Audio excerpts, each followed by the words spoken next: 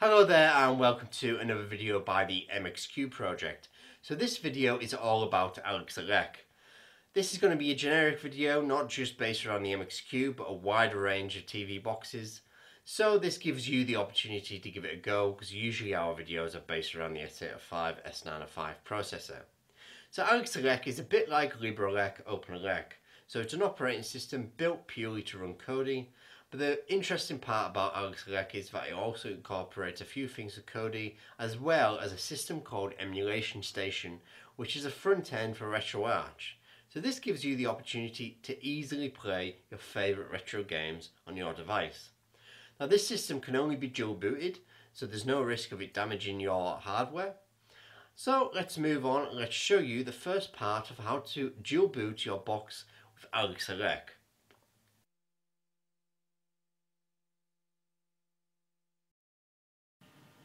So let's go and grab the files so we can actually dual boot it.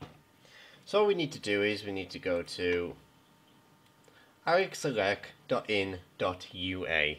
Now this is a Russian website. Don't worry too much about that. You can use Google Chrome if you want to translate it, or some other translation tool. But it's pretty straightforward to navigate around it. So let's go to this website. And at the top you'll see AlexELEC/ARM/2.2.3, and it says Amlogic S805 S812 905X. So this is the first link we need to click on to go to where we need to go. Now obviously it's in Russian, so you're not going to be able to understand this, but anyway, this link here, just here, is what we need to click on if you want to translate it, and that says storage, Google Drive, storage, whatever, and click on that and it'll load up GitHub. Now this is where all our image files are stored. And as you can see, there's a ton of different devices that AlexELEC supports. So we've got all the usual S805 MXQ versions. Then we've got some random ones. I've never heard of the Vander.arm ever before. We've also got S812. Now that's an interesting one, because this will bring Kryton to the S812. Moving on, we've got different versions. We've got the MXQPRO, QIntex, whatever that is, T95N, X96. And all the different S905 devices, you need to change something called a DTP file. Now this is quite an important part of this video, because DTP files is going to determine whether your S905 box works or not. So if we click that open in another tab, we've got our DTP files here. Now if you've ever watched any of our videos, we've actually covered this before in the S905 or LibreELEC, and you need to drag and drop these DTP files into your SD card to get them to work. This is something I'll cover further on down the video, but for now let's just go back to this part. So these are all our downloads here. Now we've got image.gz files and we've got .tar files. Ignore the tar files because they're for updating, and this is not going to be covered in this video. So we've got the S805 MXQV20.arm. That's for obviously the MXQ box, so if you've got an S805 MXQ, that'll be for you. We've also got different versions of the MXQ as well, so some versions where the Wi-Fi will work, Wi-Fi won't work, and so on. So it will be a case of trying them all, really. And then further down, we've got M8S, we've got different versions of the M8S Plus, T95, and so on. So I'm going to download this one here, because this is the box I'm going to try and boot it from, which is an MXQ S805. So let's move on and let's show you how to dual boot it using a system called Win32 Disk Imager. Now you can get this from anywhere, but if you want to grab this from us, just go to the MXQ project /files, just as shown, and this will bring you to index of files, and at the bottom you'll see Win32 Disk. Just install that. It's just a really simple executable program. Just install that and we can move on to the next part. You can get this from anywhere, don't worry about getting it from us. You can Google it and just type in Win32 Disk Imager, and someone will come up with something, with a link somewhere to actually install it. So make sure you've got your image file for whichever device you want to try it on, and then make sure you've installed Win32 Disk Imager, and then let's load up Win32 Disk Imager. and you'll be presented with this little screen. So right here, as you can see, this is my file. So you've got to unzip the file. As you notice on here, it says image.gz. So that's a zip file. So you need to unzip it using something, I don't know, 7-zip, WinZip, whatever.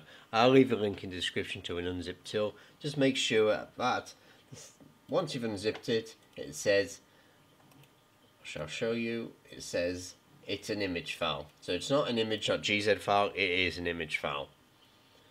So once you've done that, select your device. So on this you need to insert an SD card, so something like this. You need an SD card, of course. Just insert into your computer, and then Win32 disk imager is probably going to be a pain and won't recognise it straight away. There we go, you can see it now. So we've got device H just there. So that's the SD card I've just inserted. And then we're going to find the image file. Let's have a look. There we go. That's AlexELEC. So that's my image file just there. Click open. And then all we need to do is click right. And then click yes.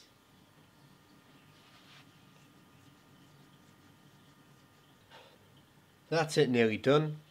So now we're going to move over to the TV. We're going to show you the first initial boot of AlexELEC. So once you've burnt the image onto an SD card, all you need to do is find the SD card tray on your box. On the MXQ, it's on the side there. Pop your SD card in, pop your HDMI cable in, and get the power cable ready. Don't insert it just yet. Now on your box somewhere is going to be an AV reset button. On the MXQ, it's just in the AV port. Same for the MXQPRO, it's just in the AV port. On your box it might be somewhere different. I'm not entirely sure. I think on the M8S it's in the same similar port, the AV port. T95, I don't know, you would have to have a look around. But anyway, when you're looking for it, pop a thin object inside one of the ports and just click, feel for a click. So this is your reset button. So you'll probably be able to hear that on camera. Hold that button in. Obviously make sure your HDMI cable's in and your TV selected to the right channel, and then apply power. Now to go over that again, insert your SD card into your MXQ or your MXQPRO or your M8S or whatever box you've got.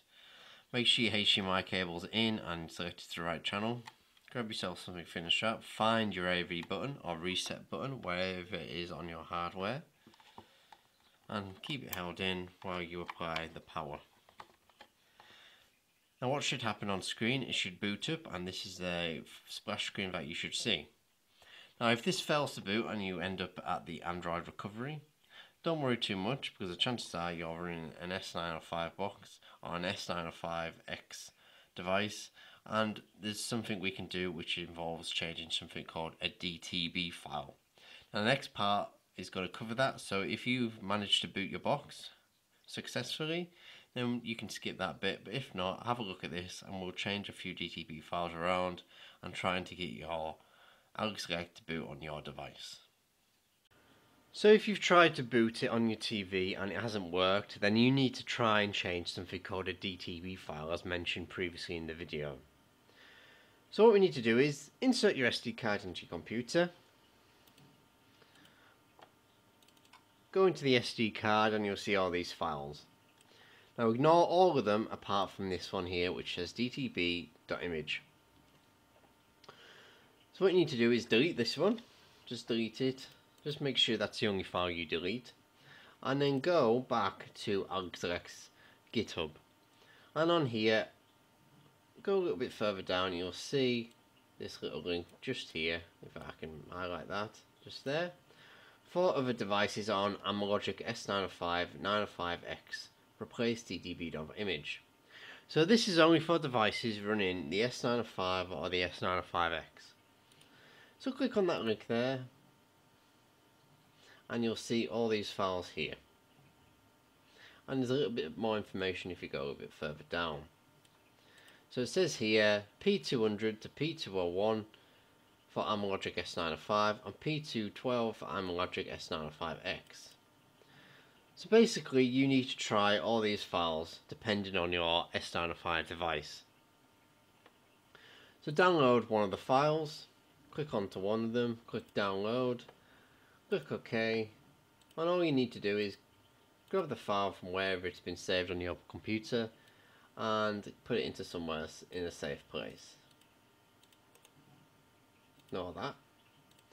Right, this is our DTP file we've just downloaded just here, and all we need to do is rename it to dtb.image, just like that, and then click yes. And there we have it. Now load it back up your SD card and simply drag and drop that into there, and then proceed and try it again and try and boot it up. Now if that fails again, then you need to try another DTB file and just keep trying until it eventually boots up.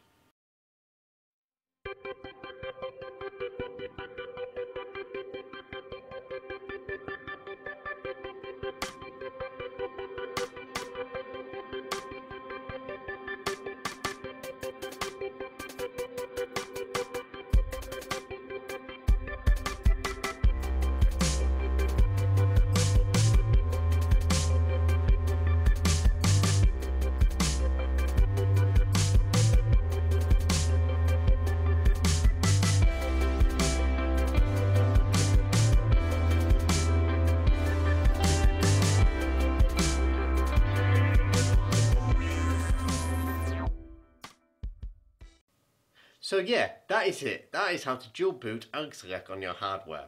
There was a lot of information to take in there, especially if you're running an S905 device. Those DTP files can be a bit of a pest sometimes. So, emulation station is a major part of this system, and obviously I've not covered it properly in this video. I think this video has gone on long enough now, so I'll probably cover that in another video.